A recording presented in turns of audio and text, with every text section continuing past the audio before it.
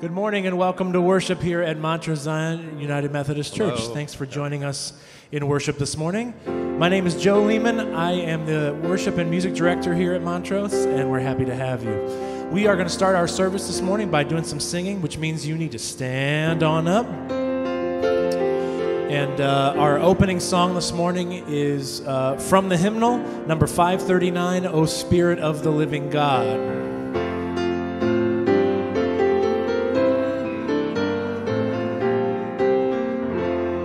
Let's sing. O Spirit of the living God, thou light and fire divine, descend upon thy church once more and make it truly thine. Fill it with love and joy and power, with righteousness and peace, till Christ shall dwell in human hearts, and sin and sorrow cease. Blow, wind of God, with wisdom blow, until our minds are free from mists of error, clouds of doubt, which blind our eyes to thee. Burn, winged fire, inspire our lips with flaming love and zeal, to all thy great good news, God's glorious commonweal. Teach us to utter living words of truth, which all may hear, the language all may understand, when thou speaks loud and clear, till every age and race and clime shall blend their creeds in one, and earth shall form one family, by whom thy will is done. So shall we know the power of Christ, who came this world to save. So shall we rise with him to life, which soars beyond the grave. And earth shall win true holiness, which makes thy children whole, till perfected by thee we reach creation's glorious goal. Amen. Take a moment and say hello to your neighbors this morning.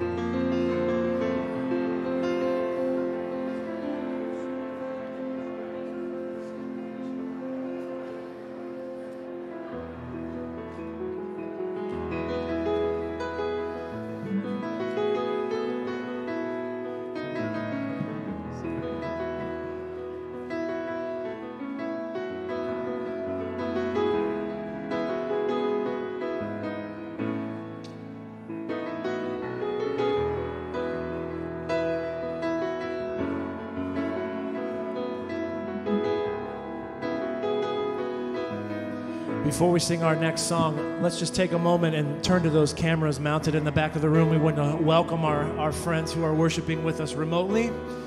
We know that you are here with us in this moment, worshiping, and we thank you too for joining us. Now we're going to sing another song about the Spirit.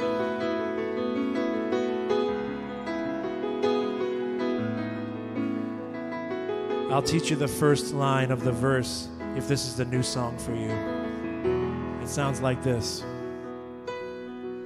Spirit of the living God, Spirit of the living God, we only want to hear your voice. We're hanging on every word. Let's sing that together. Spirit of the living God, Spirit of the living God, We only want to hear your voice. We're hanging on every... Sing it again. The Spirit of the living God, Spirit of the living God, we want to know you more and more. We're hanging on every word. Let's sing the whole verse again. Let's go back one slide. Thanks, Kyle. That whole slide again, one more time. Spirit of the living God,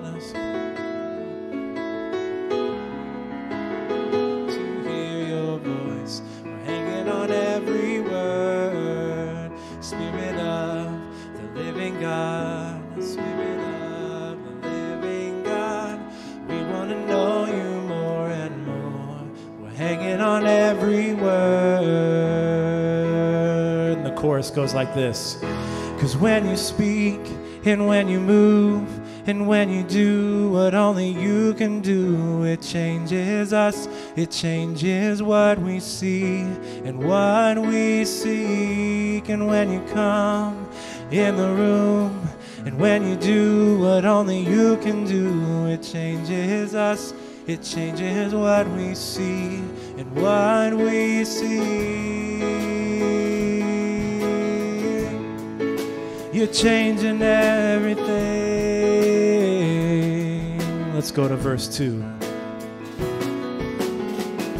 Spirit of the living God, Spirit of the living God, we're leaning into all you are. Everything else can wait. Spirit of the living God, Spirit of the living God, come now and breathe upon our hearts.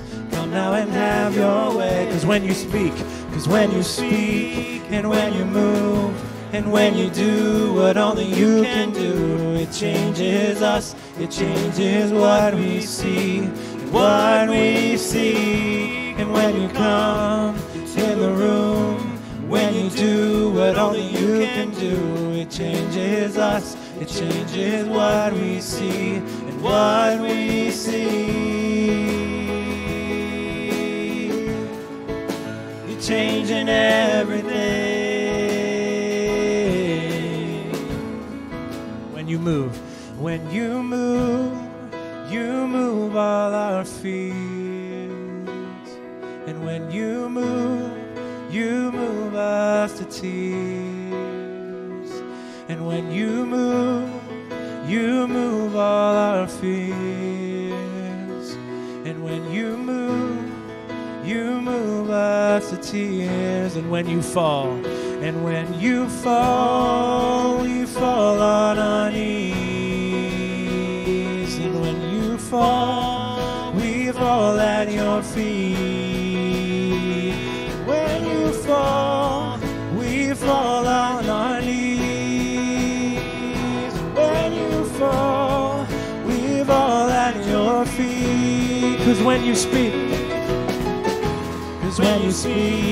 and when you move, and when you do what only you can do, it changes us, it changes what we see, what we seek. And when you come to the room, when you do what only you can do, it changes us, it changes what we see and what we see. You're changing everything.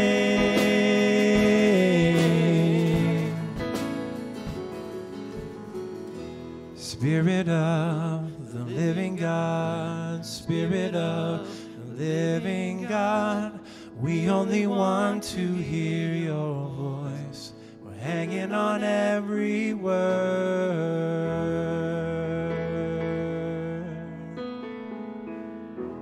Let us hang on your every word this morning, Lord. Amen. Please be seated. Amen. Thank you, Joe and praise team.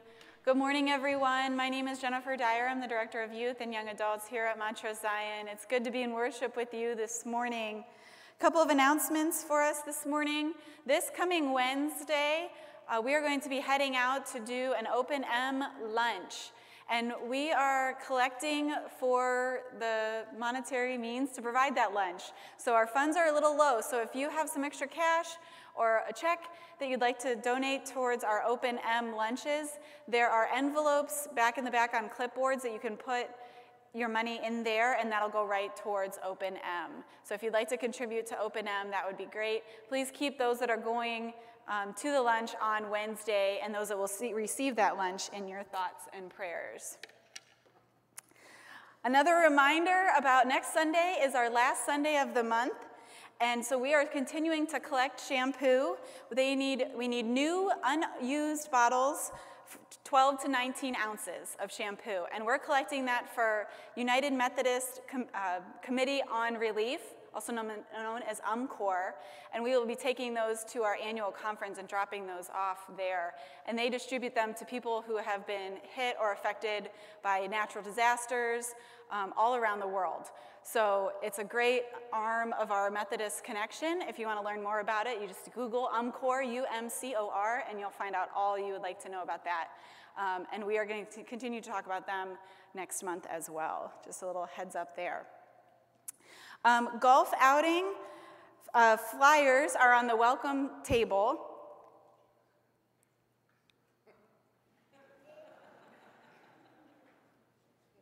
Oh boy. So we have our annual golf outing that's coming up. We are currently accepting sign-ups. Sorry, she's very distracting. That are there to sign up. All the proceeds are going to go to the Ethan Liming Memorial Scholarship Fund.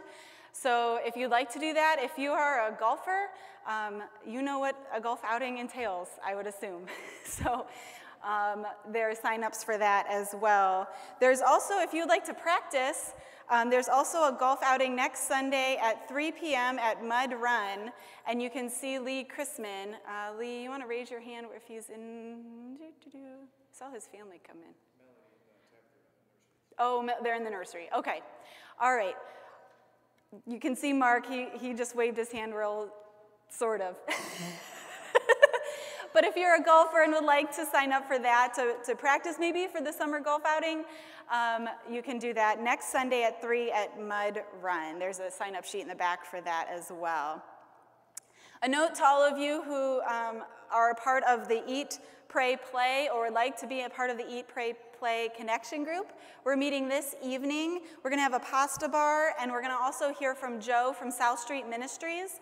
And we're going to make encouragement cards. The kids and adults are going to make encouragement cards for their ministry, and we're also collecting deodorant. If you'd like to be a part of that, that's going to be from 4:30 to 7. We're going to meet downstairs in the classrooms downstairs. We're going to have the pasta bar, and then we're going to have the encouragement cards after that. It is a kid-friendly connection group. So if you're welcome to that speed of craziness, you're welcome to come join us. You don't have to have kids to come, but just know that there are a lot of kids there. So that will be that. Speaking of kids, our children's ministry is seeking summer help to cover children's church during Sunday worship. So if you would like to help, again, you don't have to have kids in the children's ministry. This is a great way to connect with our little ones so that our regular children's ministry, she's babbling in my ear and I cannot think 3 things at once. So our regular children's ministry volunteers can have some summer break. So we are looking for people to help with that. You can scan the QR code if you would like to. All of the lessons and the supplies and the youth helper is provided for the children's church. So it is greatly appreciated by many parents to have children's church as available during a Sunday morning worship. And that is my last announcement. So let's continue with our worship with a word of scripture.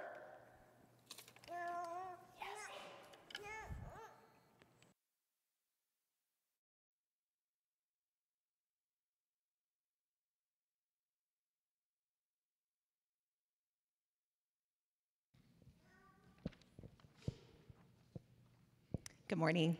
Our first scripture reading comes from Acts chapter 2, verses 14a and 36 through 41. But Peter, standing with the 11, raised his voice and addressed them. Therefore, let the entire house of Israel know with certainty that God has made him both Lord and Messiah, this Jesus whom you crucified. Now when they heard this, they were cut to the heart and said to Peter and to the other apostles, "Brother, what should we do?" Peter said to them, "Repent and be baptized, every one of you, in the name of Jesus Christ, so that your sins may be forgiven, and you will receive the gift of the Holy Spirit. For the promise is for you, for your children, and for all who are far away, everyone whom the Lord our God calls to him." And he testified with many other arguments and exhorted them, saying, "Save yourselves from this corrupt generation." For those who welcomed his message were baptized, and that day about 3,000 persons were added.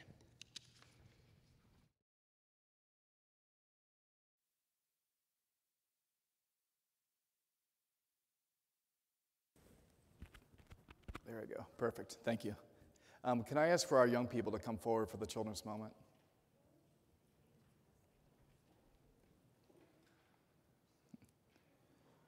Excellent.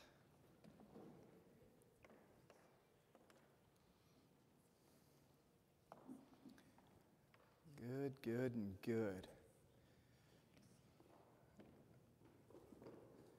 Fantastic, fantastic. All right, I've got, and Jen, if you want to get the handheld all ready to go, perfect. And I'm going to give you this sheet here. Great, if you can keep this with you. All right, I want to know, if you're going to recognize somebody, how do you recognize them to know who they are? Yep. You know what? A lot of people, we use our eyes, and when we look at somebody, I often see people's faces in a crowd. I'm like, oh gosh, I know that person. Sometimes I can't remember where I knew them from, but yeah, we see people and we can recognize each other's faces. How else do we recognize people? What else do we use? Yep. Because of their voice. That's right. So we use our ears to recognize them. They're very good. Can anybody recognize somebody by tasting them? You can?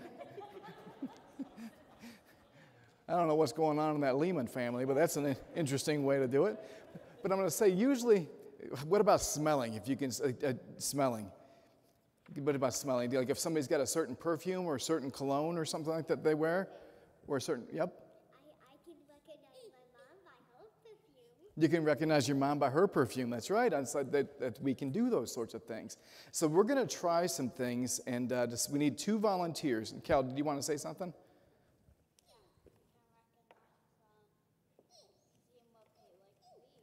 By seeing what they like to eat, and you have an idea of what they like to eat. That's right. And what I need is 2 volunteers that are going to be blindfolded. Okay. Very good. Very good. Actually, we need it from 2 different families at least. So yeah, I'm sorry. Okay. Very good. Okay, I'm going to tie this on here. I think Renee slipped out to go do something. Okay. So I'm going to tie that. Can you see anything? Yes. You can? Okay, well, I'm going to have to fix that. I appreciate your honesty. You can't see anything now. Okay. All you can see is black. Okay. Okay, and Titus, you want to be a volunteer? Okay. Very good. Very good. Oop. Yep. Pick up your swordfish. There you go. Don't lose your swordfish. You're just closing your eyes. That helps too. Okay. What I want you to do is we're going to try to see if you can recognize certain people and to see if you can recognize them by their voice. Okay, can you see anything? You can see something? How about if I do that? Can you see anything, Titus? How many fingers am I holding up?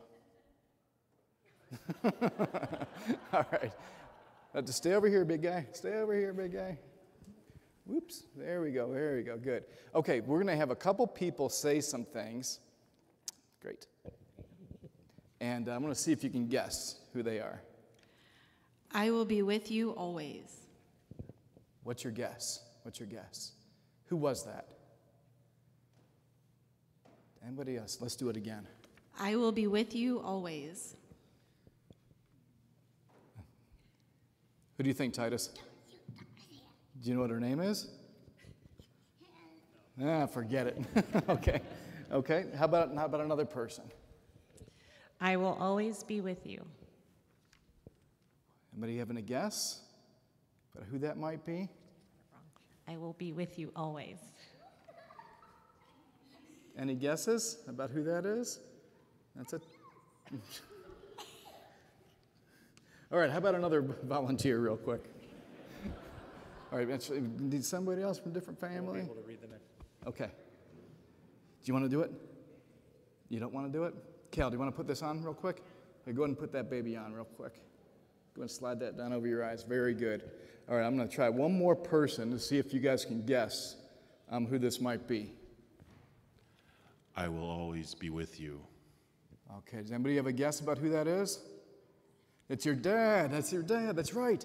Awesome. Nice job. Nice job. Because the thing is, oftentimes we can recognize people by our voices, but when you hear a stranger's voice, it's like, gosh, I don't recognize that voice. Perfect. Thank you. Thank you. And there were these two disciples who were walking down the road this one day, and they were really sad. And guess who they were disciples of? Who do you think they were disciples of? Hey, Max, who do we talk about in church all the time? Man, you got the right answer. They were Jesus' disciples, and they were walking down the road, and after Jesus had been crucified, they were kind of sad. They hadn't seen him after the resurrection. They heard stories about it, but they were really sad. And all of a sudden, a third person started walking with them, and they didn't recognize who he was. They looked right at him, and their eyes had failed them. They couldn't recognize or see who it was. But suddenly that night when they were having dinner, he started breaking bread and talking to them and poured out wine. And they suddenly discovered that, the person right in front of them, they heard him speaking. Guess who it was? It was Jesus. That's right. He met these two disciples on the road to Emmaus. And when he first met them, their hearts were really sad. Their hearts were real sad. And you ever get really sad and you can't see anything good? Do you ever get so sad or having such a bad day you can't even see something just good that's happening in front of you? I know, adults, do you ever get so sad you can't even see anything good happening around you? It sometimes happens. And that's what the disciples were doing. They were so sad they couldn't even recognize the fact that the person that they loved the most in the world was walking right there beside them. But suddenly when they heard his voice and they saw him break bread, they realized that their long-lost friend, that their teacher, their Savior, was right there with them all along. And that's what I want you to remember also. Even in the days in which you're sad, I want you to know that Jesus is walking with you. And so let's go to prayer, and we're going to pray to God to open our eyes. Okay? All right. Dear Lord, open our eyes that we may see you. Dear Lord, open our ears that we may hear you. Lord, we know that in our good days and our bad days, you walk with us. Open our eyes that we can see you. Amen. Okay, fantastic. If you guys would like to head off to junior church, and great job, volunteers. We'll see you a little later. Thanks, Cal.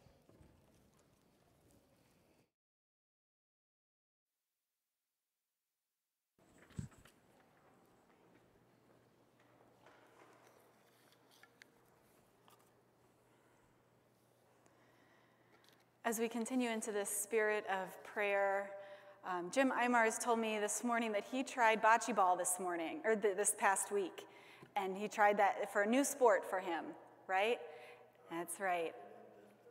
This Thursday, he tried bocce ball, so he wanted to make sure that you all knew that he is trying new things, and it's encouragement to me to try new things, Jim, so thank you so much for that joy this morning.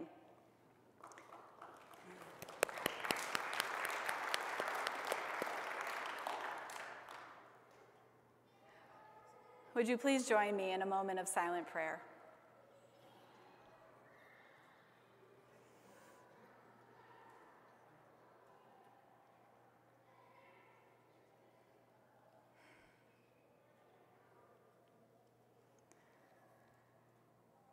Lord, in this Easter season, we celebrate the triumph of life over death. You ransomed us from our futility. Our salvation wasn't purchased with gold or silver or with perishable earthly goods, but with the precious blood of your Son, Christ himself. In his resurrection, we are born anew with him, born of the immortal, born of the everlasting, born into a living hope. So loving God, come and speak to our hearts today. May we, like those on the Emmaus Road, find your words burning with hope in our lives. Strengthen us and give us courage for the journey ahead. Sometimes our faith life is like a journey in which we have 4 flat tires, no change for the highway, and children crying, "Are we there yet?" We just try to get through it. Be with us on these journeys. Bring us comfort and hope. Remind us that we will be okay, that God is walking with us. This week, so many things have happened in our lives. Some of these things have been wonderful and caused our hearts to rejoice. Other things have torn our spirits, seeking to bring us down. So this morning, lift us up, Lord. Open our eyes to you. Help us to see your presence in all your world.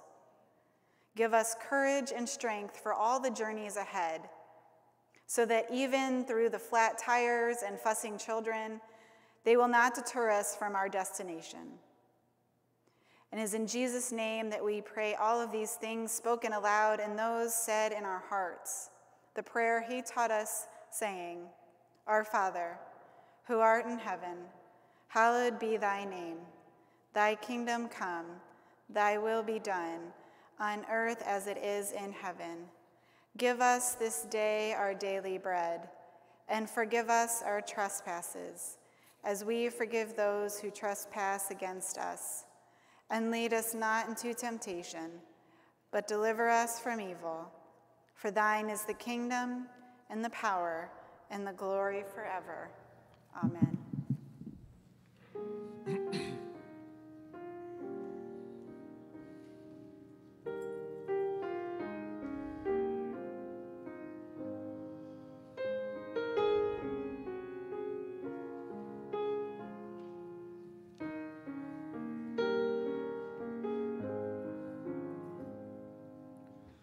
Open my eyes that I may see glimpses of truth thou hast for me.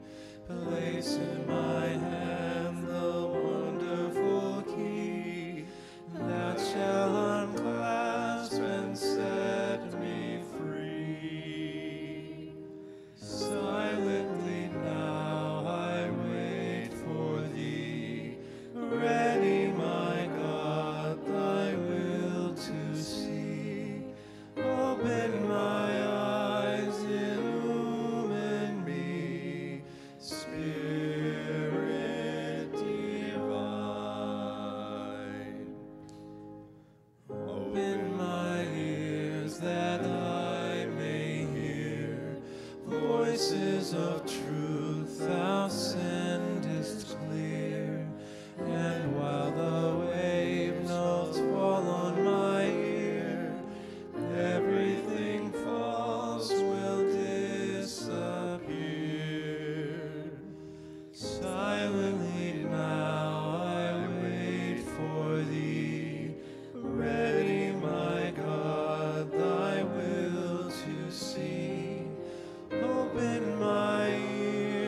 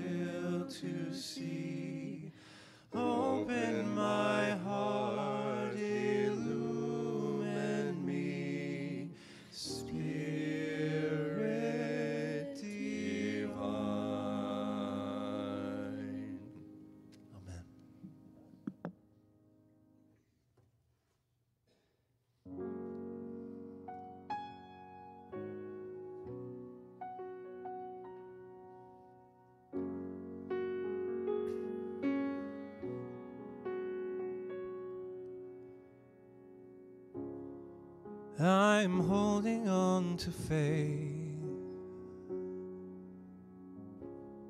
'cause I know you'll make a way. And I don't always understand, and I don't always get to see, but I will believe it. Yes, I will believe it. 'Cause you make mountains move, you make giants fall. You use songs of praise to shake prison walls.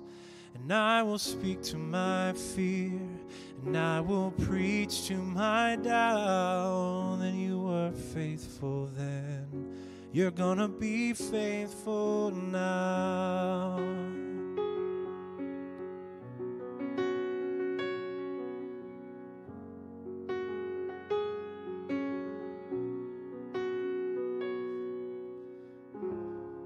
I'm standing on your word, calling heaven down to earth. And you will fight my enemies, and this will end in victory. And I will believe it. Yes, I believe it.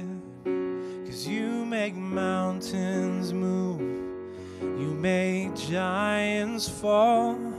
You use songs of praise to shake prison walls. And I will speak to my fear, and I will preach to my doubt.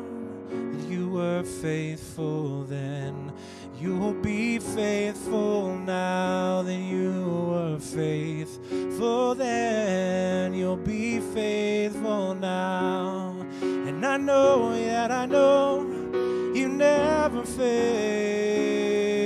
Oh yes, I know that I know you never will. And I know, yes I know, you never fail. Oh, I know that I know you never will. 'Cause you make mountains move, you make giants fall. You use songs of praise to shake prison walls. And I will speak to my fear, and I will preach to my doubt. That you were faithful then, you're gonna be faithful now. Then you were faithful then, you're gonna be faithful now. Lord, you were faithful then, you're gonna be faithful now.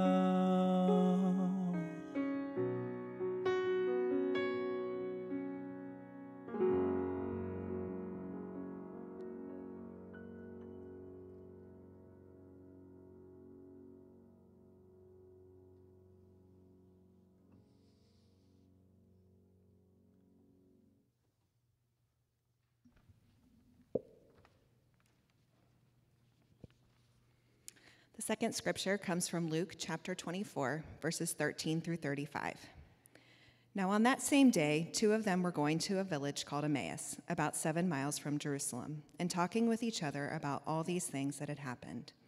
While they were talking and discussing, Jesus himself came near and went with them, but their eyes were kept from recognizing him.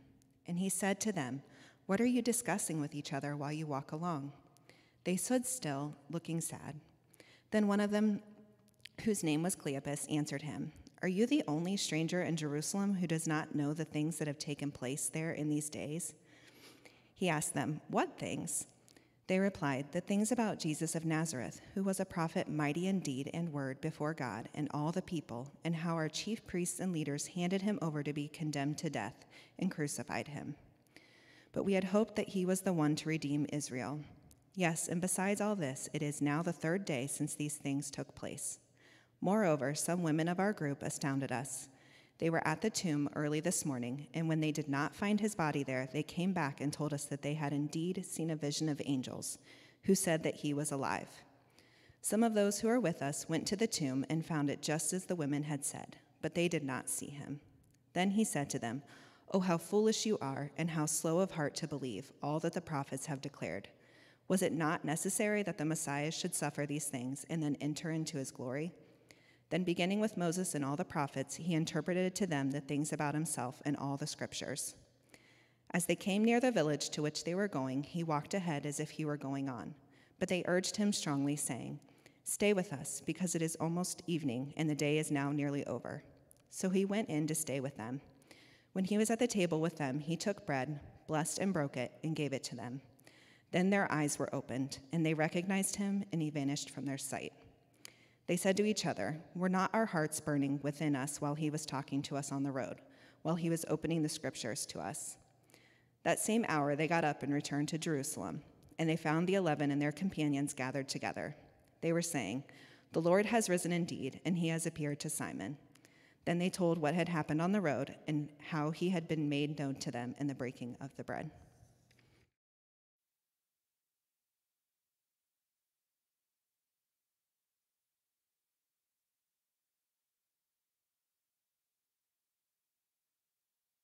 Come on, there we go.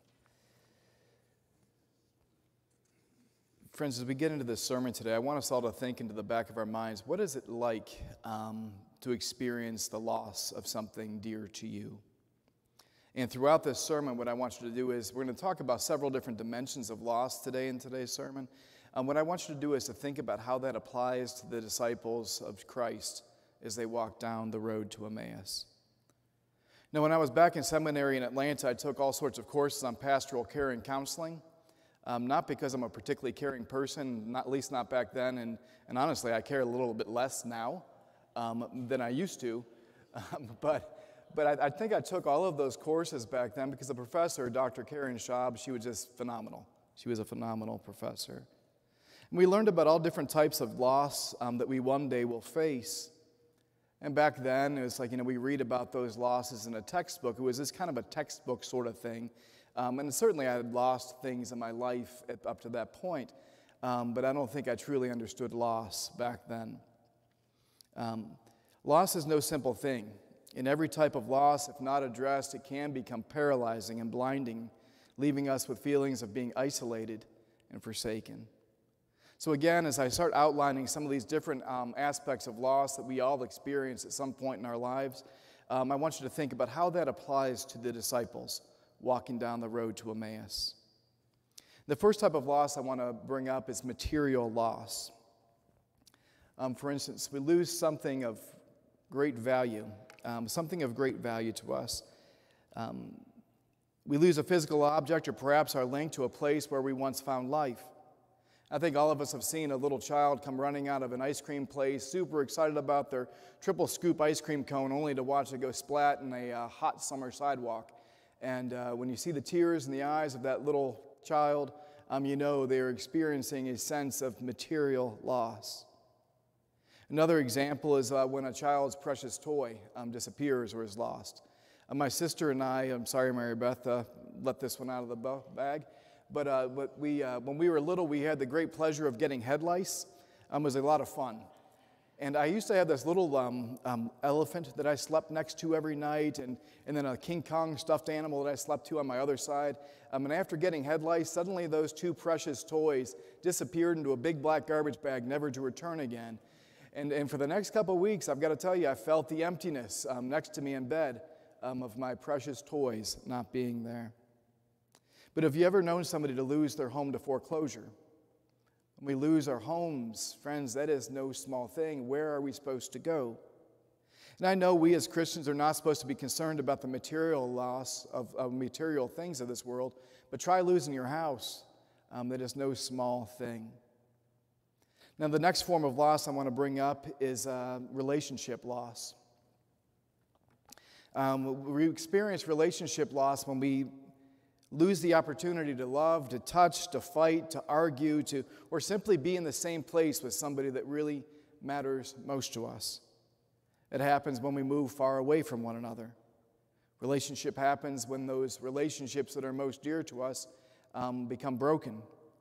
And ultimately, we all know that we experience relationship loss with the death of a loved one. I remember my cousin's wife died, Alana. She died very early, in her early 40s, of cancer. And at her funeral, I remember my cousin Jimmy reading this love letter that he had written to her years before. And in that love letter, he loved the fact that Alana used to run her fingers through his hair. He said he felt like the most attractive man on the face of the earth. And when she did that, he felt like he was in heaven. But with that relationship loss, we miss out on those opportunities, and those things are gone. The next thing I want to talk about is intrapsychic loss. And for those of you who are fans of the Sci-Fi Channel, it has nothing to do with the Sci-Fi Channel.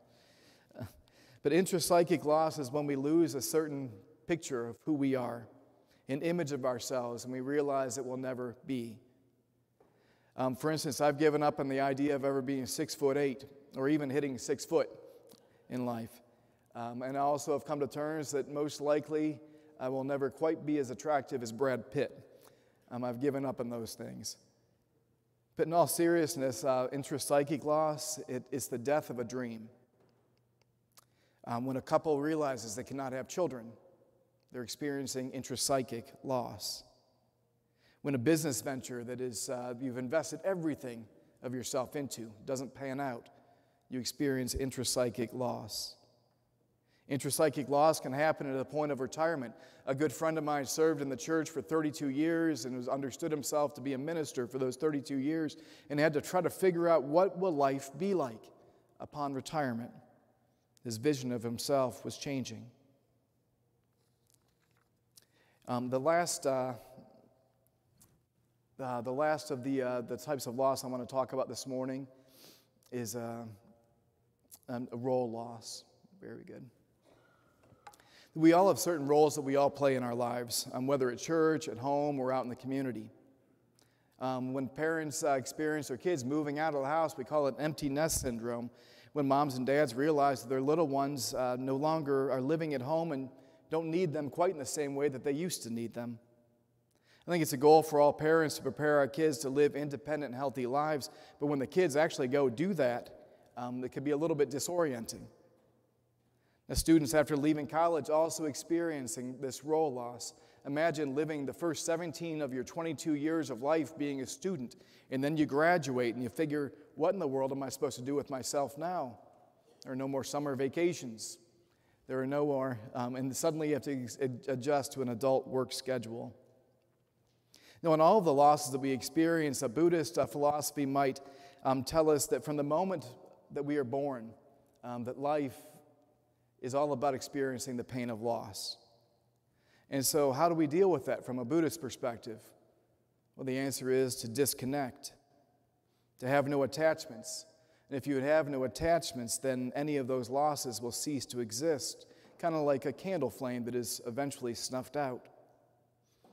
Now, I can see a sort of peaceful nature to this way of thinking because loss is painful. It's difficult to deal with.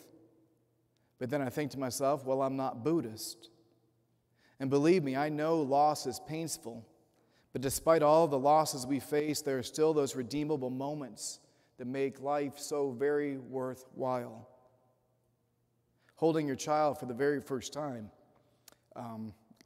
when they're first born, is something that I don't think any of us would ever give up. The very first kiss we receive from the person we love is something we would never give up, even though we know the day will come in which we can't hold hands any longer.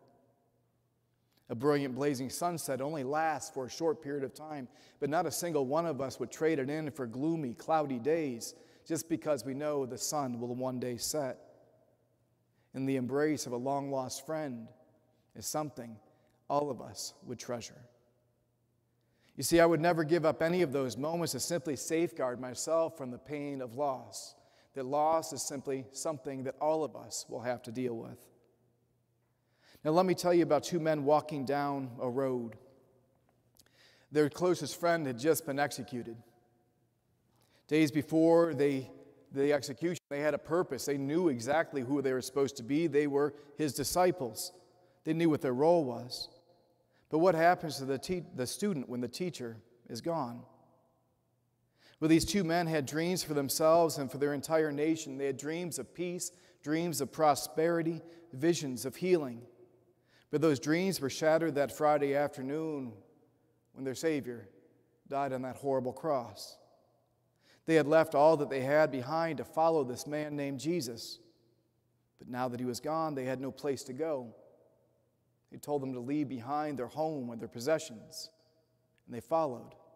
And now they had nothing. They had once thought of themselves as pretty credible people. They had told everybody that Jesus was the Messiah, that Jesus was going to change everything. But now, from their perspective, Jesus was dead. And the crowds laughed at them and pointed at them as they passed by. Yes, Mary and the other women had witnessed to them about the empty tomb and the vision of the angels. But who could possibly believe them now? Their credibility and their word meant nothing. Now, the days with the other disciples were great. They were close friends. They had a community that understood them. They looked out for each other. They had a common purpose. But those days were now gone. The disciples, their friendship and their relationships was scattering and disintegrating. And Judas, their friend, yes, he betrayed. He was a traitor, but he was still their friend. And he had gone and hanged himself on that horrible tree. The lives they had chosen were gone. They had wasted perhaps their lives. And the two disciples, with their heads hanging low, they walked down this road to Emmaus. With all of the losses they had experienced in such a short period of time, it was a miracle itself that they were standing on their own 2 feet. It was a miracle that they were walking at all. And then this stranger walks up beside them and chooses to go with them for a ways down the road. Friends, I think we all understand that grief can be blinding. Grief can be paralyzing to the point that we miss out on the love and the life that can be right there in front of our faces. We just can't see it. And that evening, that stranger sat down with his disciples, and it wasn't until he began to break bread and communion with them that their eyes were opened and their hearts were healed. And their confession of my Lord and my God. They knew that Christ was right there beside them. And then, once again, Christ disappeared. When Christ communes with his disciples, the memories in their lives come flooding back. They remember the words that he spoke to them. This is my body, which is broken for you. This is my blood poured out for you. In that moment of communion, they remembered every word he had ever spoken to them. Love one another as I have loved you. And there is no greater love than this, than to lay down one's life for one's friends. And today you are no longer servants, but I call you my friends. In his words, I am with you always. Those memories rushed over them like a tidal wave, and peace began to fill their lives again. Their eyes were open, and they stood and they walked free of the grief that gripped them. All that they had lost was left at that communion altar. When we talk about redeemable moments in Scripture, my gosh, for those two disciples on that road to Emmaus, this was their redeemable moment. They gave them their life back again. It made life worthwhile. It gave them purpose. It put them back on track. You see, Holy Communion with our Lord and Savior, there is no greater gift than Christ can offer to any of us. Communion is God's grace. Communion is God's love seeking us out along the road. And Christ, in the act of communion, in the act of giving himself for us, took all of our sorrows with him upon the cross. Christ took all of the sin that we experience in this world, and he swallowed all of it, even though it made him gag. He consumed our hatred. He consumed our jealousy. And in exchange, he gave to us the greatest love that this world will ever experience. For us, he laid his body down. He put himself on the cross, but then also walked boldly free from a tomb of grief that bound him. Friends, Christ wants to be a living part of who we are. Christ wants to be that part of life that we will never lose. And as Christ's church, partaking of his body and his blood, we will be forever connected and united to one another and to our Lord and Savior because we take Christ's direct grace directly within us. And it will be with us always. And in this act of communion, in this act of grace, we know that Christ lives. Friends, Christ will meet us on the side of whatever road that we're walking down. Whatever it is that we experience, Christ will be there right beside us. When we hold our loved one in our arms, as our bodies grow old, when a child dies, Christ is there. Should we lose our home and have nowhere to turn, Christ will be there. When our dreams are dashed upon the rocks and Christ says, I will go with you down that road, you're not going alone. And when we've lost our place in the world and our bodies rebel against us, there is still one thing this world will never be able to strip away from us. Though all else is gone, we remember Christ's words, I will be with you always. Loss in life, it can be full of pain. We all experience it. But as for me, I do find comfort knowing that there are people like you who choose to enter into somebody else's loss and walk beside them down that road. And I find hope again, knowing our Savior will always find us on that road to Emmaus, wherever it is that we travel. Amen. Friends, will you please stand for our closing hymn?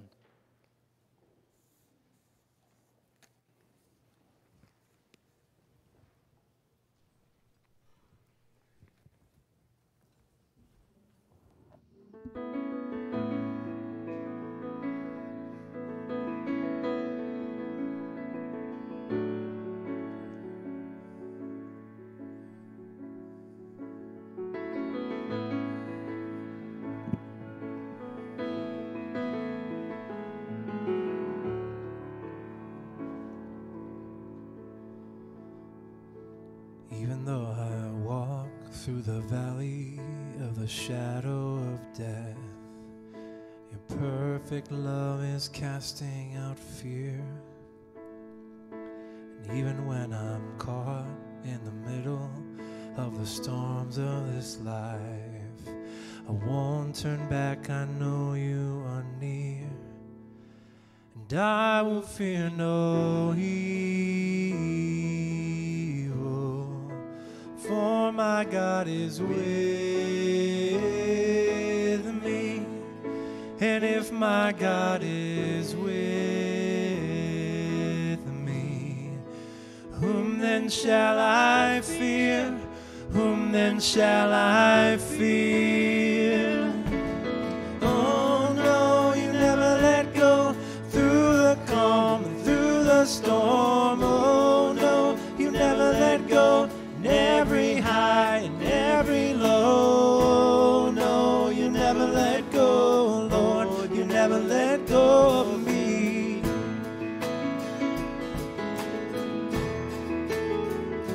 And I can see a light that is coming for the heart that holds on, a glorious light beyond all compare. And there will be an end to these troubles, but until that day comes, we'll live to know you here on the earth. And I will fear no evil, for my God is with me. And if my God is with me, whom then shall I fear? Whom then shall I fear? Oh no, you never let go through the calm and through the storm. Oh no, you never let go in every high and every low. No, you never let go, Lord, you never let go of me. And I can see a light that is coming for the heart that holds on, and there will be an end to these troubles, but until that day comes, still I will praise you, still I will praise you.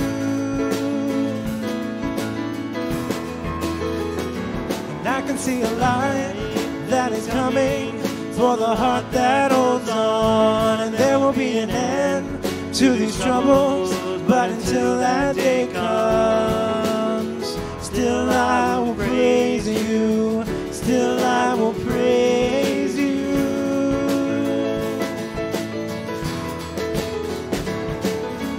Oh no, you never let go, through the calm and through the storm. Oh no, you never let go, in every high, in every low. No, you never let go, Lord, you never let go of me.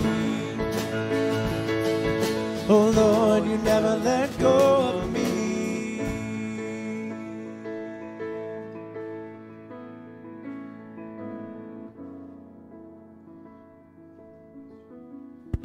Great. I love that lyric, I will fear no evil because I know that God is with me. And friends, all of us experience loss, and when we walk down that road like those disciples, it can be blinding. Loss and grief can become blinding. And I've got to tell you, be thankful for the people who walk beside you. Because sometimes they are your eyes, they are your ears, and God has brought them into your life to walk beside you down that road. And just know that Savior, even though we can't always feel Christ's presence beside us, Christ is with us in every road that we travel. Go in peace, and may God's richest blessings be with you now and forevermore. Amen. I can see a light that is coming for the heart that holds on. And there will be an end to these troubles, but until that day comes, still I will praise you, still I will praise you.